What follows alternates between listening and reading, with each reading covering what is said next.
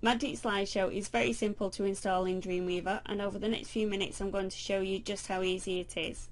First, we need to download the zip file we need from the Magic Slideshow product page. You can see the slideshow in action there.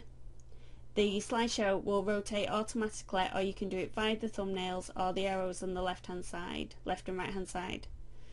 We've downloaded the file and we're going to open the folder, and there it is. There's a zip file that we've just downloaded. Now we're going to extract all the files within the zip file. I'm using WinZip.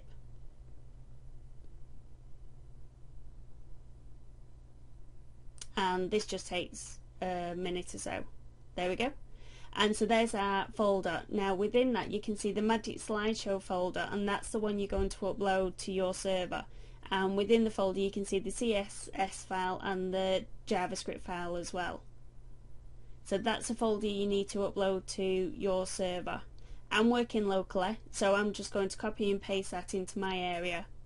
But again, you need to upload it to your server, or if you're working locally, to your local area.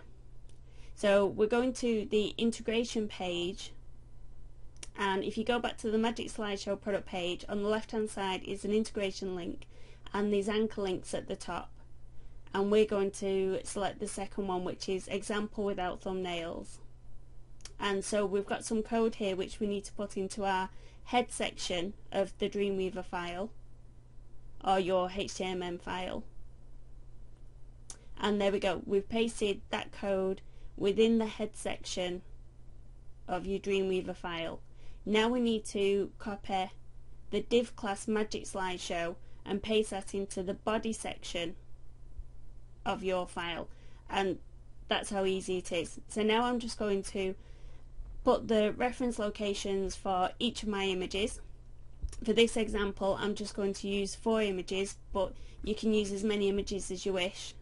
And that's it. We're going to preview it and your slideshow should be up and running. And there you have it. You've got your Magic Slideshow on your page, and you can scroll with the arrows on the left and right hand side, or let the Magic Slideshow scroll automatically.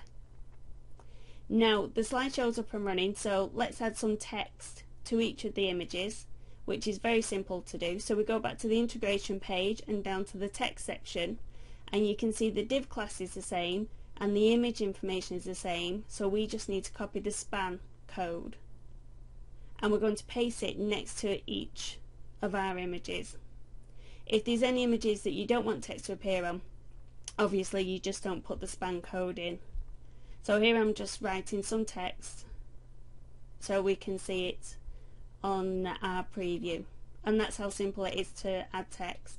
So if we preview that, and there we go, you can see the text as inserted at the bottom of each slide. There's lots of examples on how you can show your slideshow different ways, and the integration page will show you all the HTML code that you need to make the tweaks and little changes so it suits your website.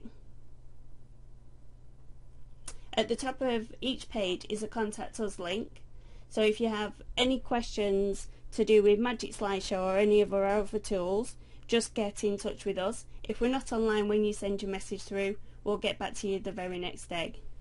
And that brings us to the end of this tutorial. Thanks for watching.